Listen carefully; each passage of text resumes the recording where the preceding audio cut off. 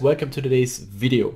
Before I'm gonna jump into the action, I would like to wish all of you guys a happy new year. Stay healthy, stay strong, take care of your health. That's very, very important. It's not gonna bring you anything if you work very hard, if you're very dedicated, you're very disciplined, if you lack taking care of your health. So make sure that you do the things that are very important to stay healthy, eat clean, exercise on a regular basis, and then you set a very, very solid foundation in order to achieve your goals, in order to achieve whatever you want to achieve in 2019. It should not only be a yearly goal, it should be a daily, weekly, monthly goal to always try to stay healthy. That's the very first step. If you want to become successful in poker, if you want to build a business, if you want to create better relationships, more relationships, whatever it is, the most important layer is to be healthy.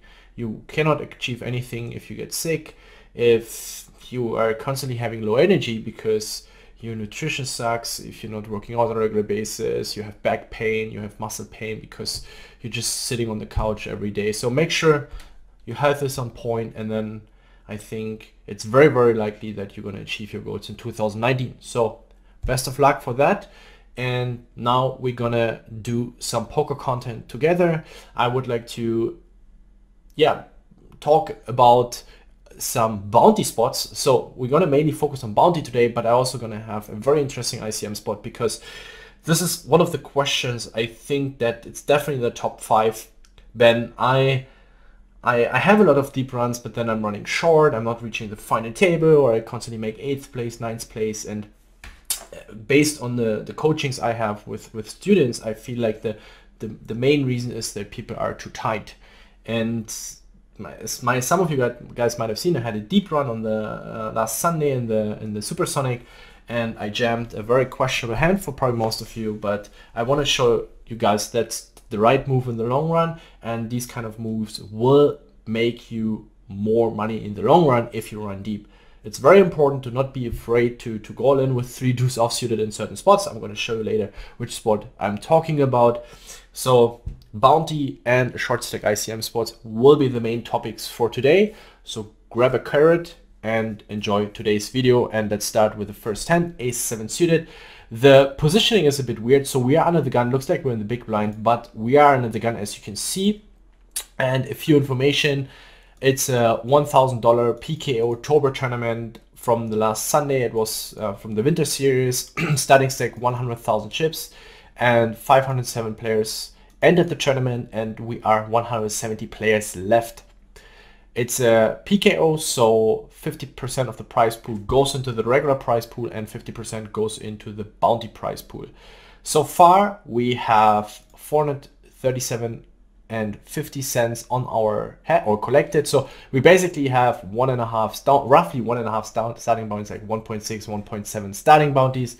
But that's not so important. Like, it's important to consider that our bounty is somewhere around 1.5, 1.6, 1.7. So our bounty is relatively low. However, given the stage of the tournament, we still have very few chips. So the question is here, we're 12 big blinds under the gun. Do we want to go all in with this hand? Do we want to raise? Or is it even a fold? And how should especially the big blind react to our shove? And what should the other players call in this spot? And before you continue watching this video, I would like to encourage you to pause for a second and to think about what would you call in a normal freeze-out tournament and in a bounty tournament in this very spot. So think about, okay, it's a freeze-out, no bounties involved, under the gun goes all in for 12 big blinds. You're here in the big blind, goes from under the gun all in, and you're in the big blind. What would you call against a 12-13 big blind shove? Then second question, what would you call in this situation? And it can even be a $10 tournament. It doesn't matter. You face an all-in, can be an unknown player, and he has 1.5, 1.6, 1.7 starting bounties with 12 big blinds. Slightly over starting stack. What would you call?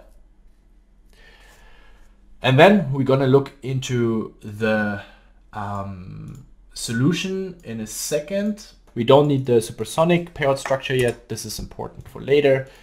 And So this is our under the gun shoving range. As you can see, A7 suited is very, very quick. How to analyze these spots, how to set up hold'em resistance calculator, it's a little bit more difficult. This is something that we teach in our bounty course, because you need to make sure that you set up the right price pools. You don't necessarily need to put in all the payouts for each respective position, especially here since ICM is not so important. You just need to make sure that here you set on first that there are 250k price pool in the in play, and then you set up all the remaining 21 tables with roughly around the chips that are in play. So in the lobby we have 507 players, so 507 players times 100,000 chips, we have around 1 million chips in 50 million chips in play.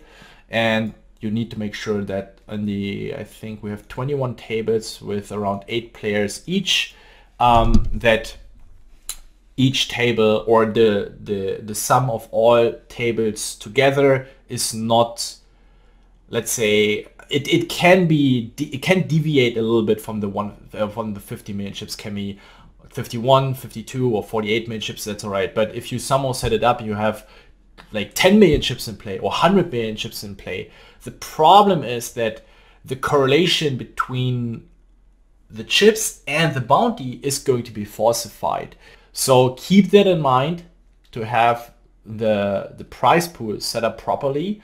Of course, if ICM is going to be important, then you of course want to put in the exact pairs, what you get for first, second, third. That's then important for final tables, final 2, final 3 tables.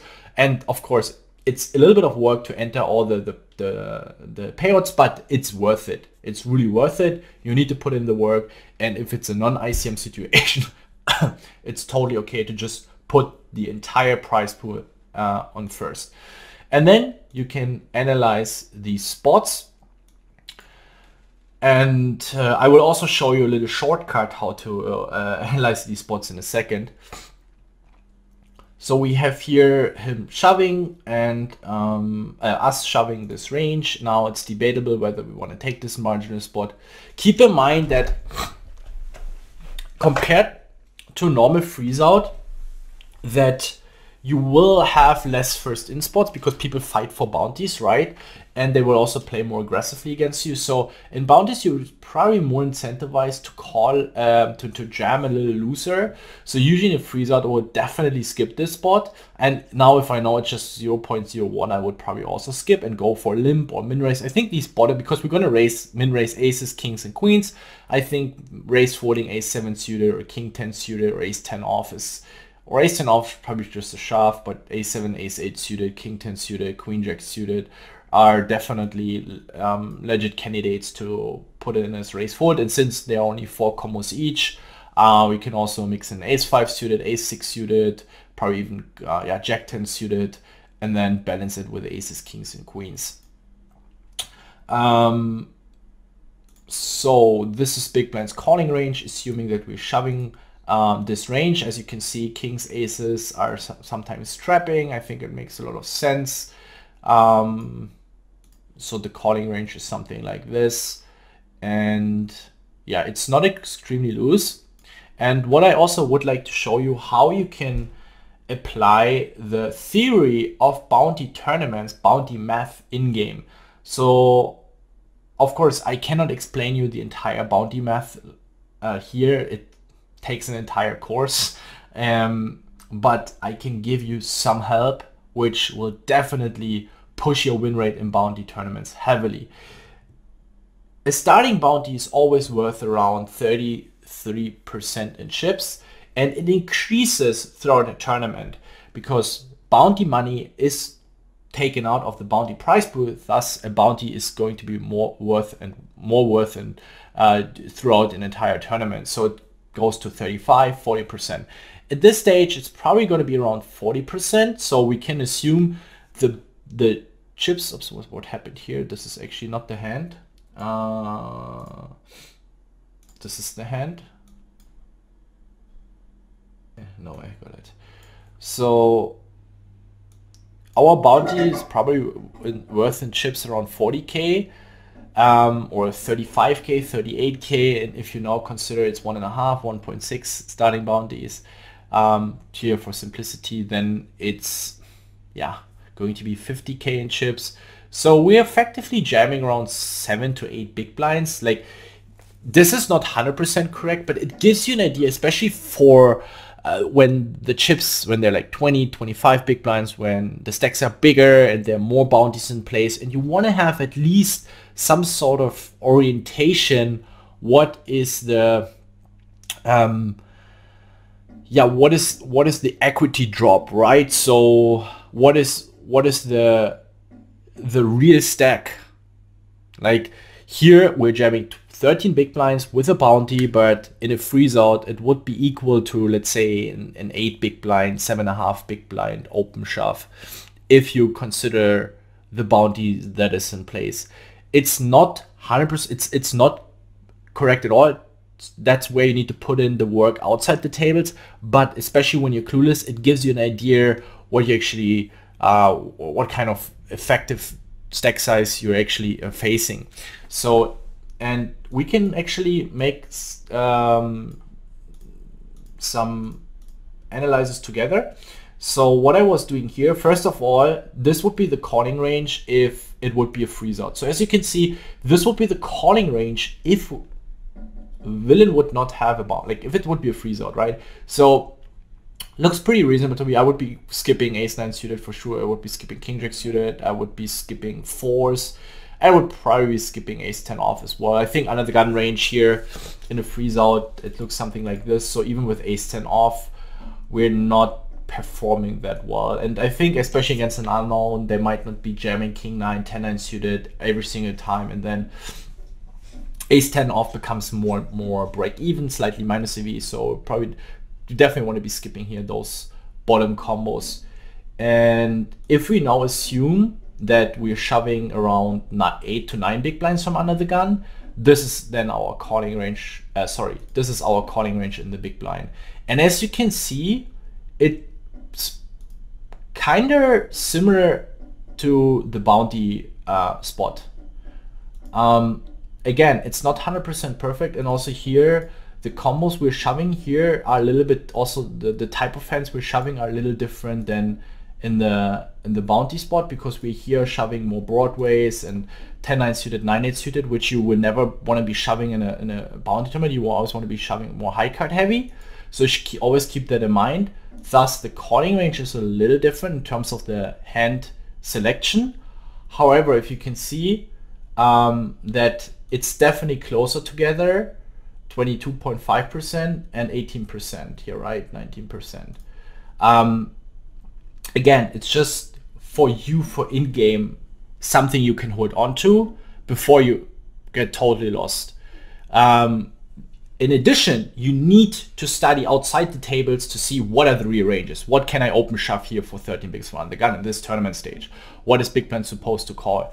And then it's the same with ICM guys, right? We have something, some rule of thumb, some help we can use to get some sort of an idea, right? For in-game, that gives you that we at least not make huge punts or huge mistakes. That's what their purpose is. They're protecting us from making big punts. So for example, here for big blind, to totally overvalue our bounty because we only have 1.5 starting bounties, and then he starts calling 10-8 off or something, right? If you would realize, oh, okay, it's technically around 7 to 9 big blinds in a Freezeout, I would never call 10-8 off against the 7 to 9 open shove from under the gun. So then he has something where he can start from. That's where it's helping you a lot. And as you also can see, if you, and this is something you will get when you buy the bounty course, you get this calculator, and you just fire these, or you just put in these information here: total players remaining, buy into regular price pool, buy into bounty price pool, big blind, our stack, what we are shoving. So now we are analyzing the spot from big blind's perspective: small blind, big blind, how many players on the table, villains all in size, starting stack, and number of start bounties of the player that is going all in. You calculate, and you can see here we need 37%, and without a bounty it would be 44%. And if we would give villain the same open shoving range that RoiRoiDame's calculator assumes, 1 second, so something like this. This is the assumed open shoving range, and we need 37%. We take this into the main window and it displays us this range, which is very similar to the range that he wants us to call. Wait, it's here. So you can see, yeah, I mean, there are a few rounding errors, but all in all, you can see it's pretty much the identical range. So if you have the calculator, you don't need to set up this entire thing here. So especially for calling spots, also for different situations, you can solve these spots very easy, and yeah, train your understanding for bounties very, very good. So yeah, I went for an all-in and all the remaining players folded. And it's also very interesting to see what the other players should be calling. Again here, just put yourself in the situation. What would you do if it's a freeze out, your cutoff, your MP? What would you call against an 8 big blind under the gun jam? Would probably something like 5s plus, 6s plus, right? So let's see. Okay, here now we also has the option to call, but you can see here for side king, which is here, he's the earliest position. 6s, 7s is somewhat the borderline. Don't get confused here why it says only ace jack, ace queen. He of course also wants to play a strategy where he just calls and uses some all-ins. Especially in bounties, you definitely want to do that. Where is it worth just calling against the under the gun player and then folding against action behind? But you can see technically ISO jamming here, ace 10 suited, 5s plus, 6s plus, right? I mean, it would be, let's say if it would be a normal freeze out for 12 big blinds, you would definitely be folding 5s and 6s and probably ace 10 suited and ace jack off as well, very, very frequently. So here for Sweeney, who is in the cutoff, he starts ISO shoving 5s and even slightly profitable ace 9 suited. So yeah, you can see here that of course the ranges are a little looser since there's a bounty in play. And I think it's definitely worth putting some work into studying bounties, because there's so many people that have no idea how to approach bounty tournaments. And you will, right now it's much easier to gain an edge over these players. And to be honest, whether it's with our bounty course or with other bounty content, I really don't care. For me, it's important that you guys study the math, the dynamics, the strategy of bounty tournaments, and you don't need to get so deep, since the player pool is so weak in bounty tournaments right now, that with a little bit of effort, a little bit of work, you will gain an edge really, really quick. And it's the same with ICMs.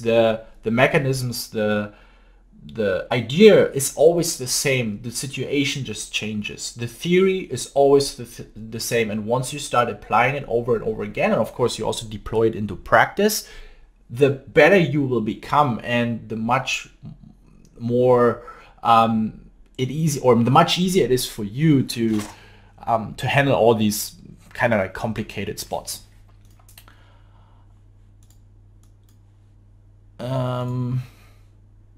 Let's jump into the next spot, and you have already seen which spot I'm talking about, because I had the wrong replayer pulled up earlier. So this was the final table of the 1K Supersonic on Sunday last week, and we have the situation that we have around 11 big blinds. Billy Lewinsky has 10 big blinds. This guy Kofunga is the huge chip leader. Poker Cooker has around 22 big blinds. Romeo Pro has also around 12 big blinds, and Button is a short stack with around 7 to 8 big blinds. So it gets folded to us, and the question is, what is our strategy? And of course, I was kind of spoiling earlier already, and you've seen me what I'm doing, but I want you guys to really think, what would you do in my situation? If you play a $10 hyper turbo final table, or even if it's a turbo or even a normal Freezeout, and you have these sort of stack sizes, one big stack, a couple of mid stacks, then you have 12 big blinds and you shove against a 10 big blind stack, and there's another 8 big blind stack. What is the range you would be shoving from the small blind? And for me, and I'm not really sure, Billy Lewinsky, I haven't played so much against him. I don't want to offend anybody here, but I think he's a little less experienced than others, based on the hands I played with him, but he might just have a read on me. That's why he played the hands a little different than he would play against others. So when I tag someone as less experienced, or when I tag someone as fish, I'm not saying he's a fish, then it doesn't mean that they're a fish per se in the player pool. They might just do things against me that works in my favor. So of course I'm going to tag them as less experienced players in my eyes because they do obvious mistakes to me, right? And this also because I constantly get message, yeah, why do you have tagged player ABC as a weaker player? I don't care. It just, everyone has a certain play style.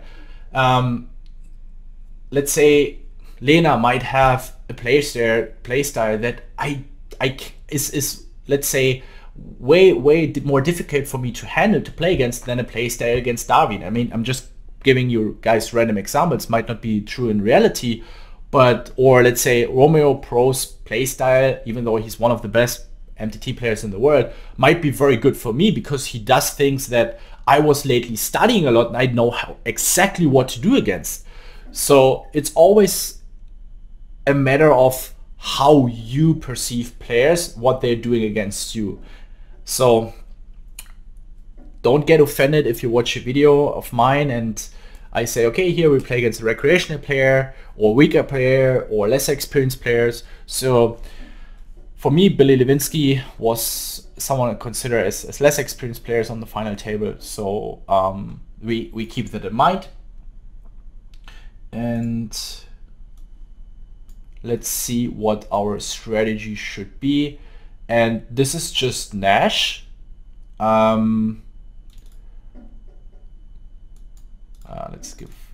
Let's first look into the Nash ranges, and you can see we should be shoving around 93%, 92%. So 9-4 off is somewhat a very borderline jam.